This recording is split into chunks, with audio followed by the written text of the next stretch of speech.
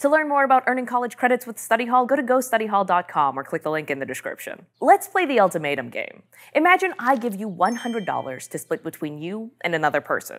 You get to decide how it's divvied up, so you might want to keep $90 for yourself and give them $10. But not so fast. If the other person refuses your offer, neither of you get the money.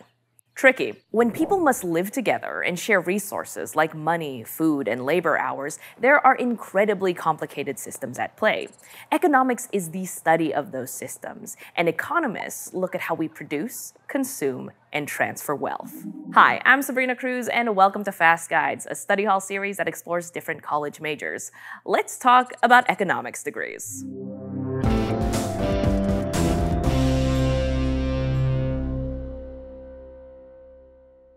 Since we're going to cover a lot of the things that fit into an economics major, it's probably smart to see where the word comes from. An economy is all the production, transfer, and consumption of goods and services in an entity like a town or a country. Economics is the study of the people behind an economy, what motivates them, and why they behave the way they do. And economists observe, analyze, and try to explain what drives human behavior, decisions, and reactions in the context of economies. They can help consumers, businesses, and governments decide how to allocate resources in the most profitable or equitable ways. It combines elements of politics, sociology, and psychology to create a toolkit of approaches, skills, and ways of thinking. These tools help economists solve problems in areas like business, management, and public policy. For example, a town's economy might boom when a new company starts producing, say, jelly beans, and hires a bunch of workers, giving them more money to spend on all of the things they need. There are also ripple effects if the town outlaws the sale of jelly beans, or a neighboring town imposes a high tax on jelly beans. Economists look at all of the ways that choices or events like these create ripple effects in other areas of production, transfer, and consumption of goods and services. So, choosing an economics degree will mean diving into mathematics and statistics in order to apply complex models and formulas to a wide range of problems faced in business, finance, and government. Although less of this is required when earning a Bachelor of Arts as opposed to a Bachelor of Science, so be sure to look into what types of degrees are offered at the schools you're considering. It's not all about number crunching, though. A big part of an economist's work involves bringing their understanding of historical trends, social behavior, and public policy to the table when interpreting and recognizing patterns in data. Your critical thinking and communication skills will get lots of use in this major. Traditional economic thinking held that people behave in rational self-interest, using all of the information available to make the most logical decision that benefits them. However, the last few decades of economic study have led to new ideas surrounding human behavior. The study of behavioral economics has argued that people are not straightforward, self-interested robots. A lot of our motivations may actually compete with or complicate ideas about what is best for us. So perhaps more than ever, it's an exciting time to be in the study of human problem solving and choices. Economists might be portrayed as experts who advise the government on how prosperous the nation is, saying things like, "We're headed for a recession," or "The jelly bean bubble is about to burst." In reality, your economics toolkit can be useful in almost any industry.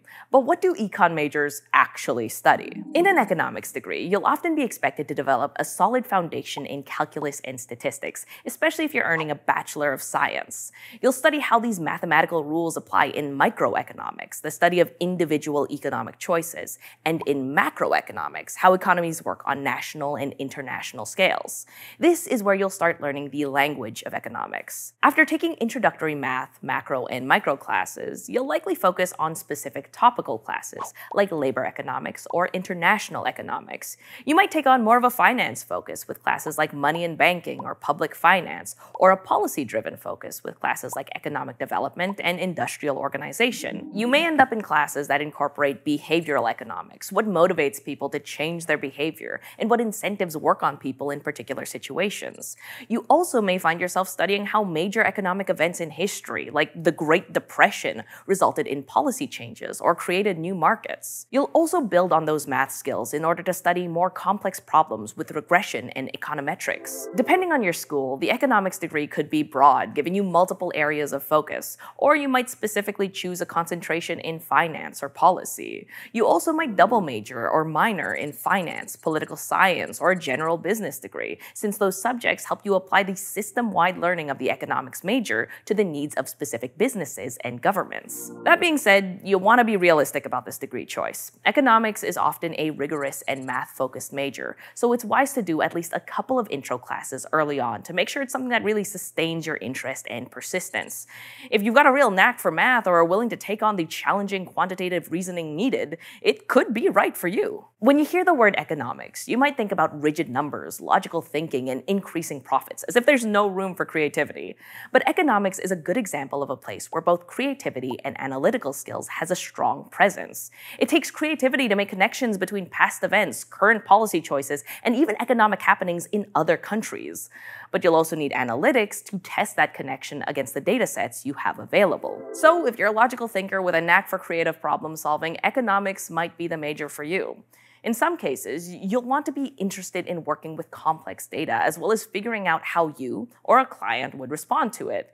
In others, you'll be focused more on theory, the big picture of how economies function, rather than just gathering information from different companies on how much money they made this year relative to last year. You might also be the kind of person who would look for patterns in that data, like seeing that jelly bean producers are growing slowly compared to chocolate bar makers, or that they're all reporting lower profits than expected given last year's boom in candy sales, and you'd be able to project what would happen next. On the other hand, you might apply the skills you gain from studying economics to other areas that aren't focused on money, like psychological research. These skills could help you tackle tough problems and see them solved. It is a powerful feeling, but it takes some work to get there. For most people, economics is going to involve a lot of new language. Terms like supply and demand, diminishing returns, and opportunity costs are going to become the water you swim in. So getting the basics down in an intro class is key to succeeding in more complicated courses, where those terms will be used a lot without any extra explanation. If you'd like to develop some of those needed skills ahead of time, you could try taking some advanced math classes before college and learning a programming language that's commonly used in economics, like Stata or MATLAB.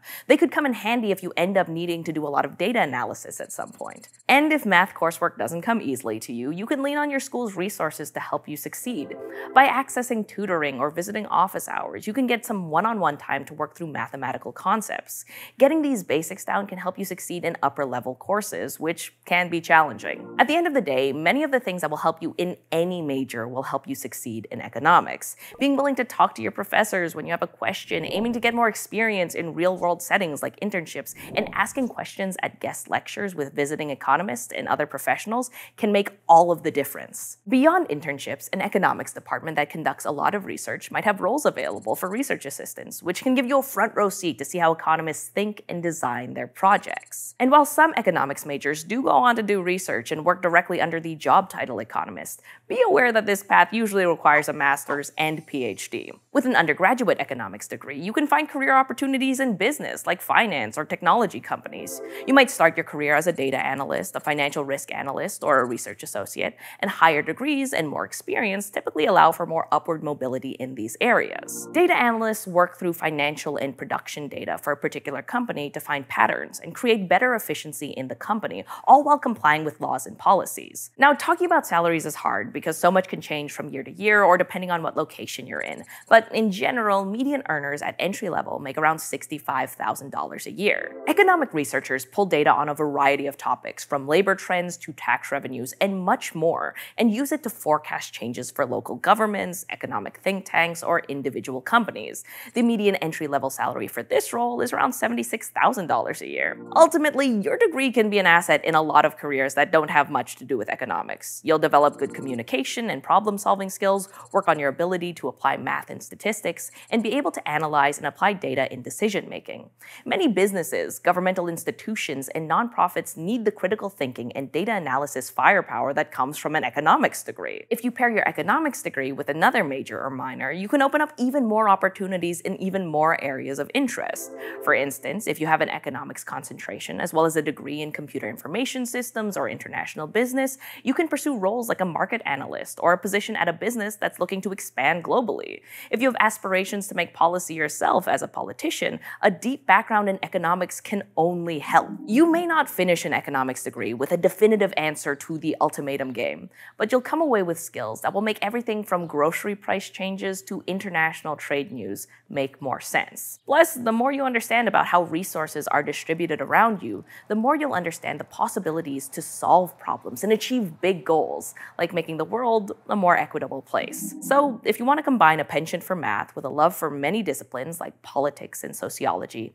economics might be the right degree for you. If you want to investigate more degrees before you choose a major, check out our other videos in this playlist. To find out how to earn college credits with Study Hall, go to gostudyhall.com or click on the link here or in the description. And if you want to help us out, give this video a like and comment to let us know how you chose your degree or what you'd wish you'd known before you started. Thanks for watching.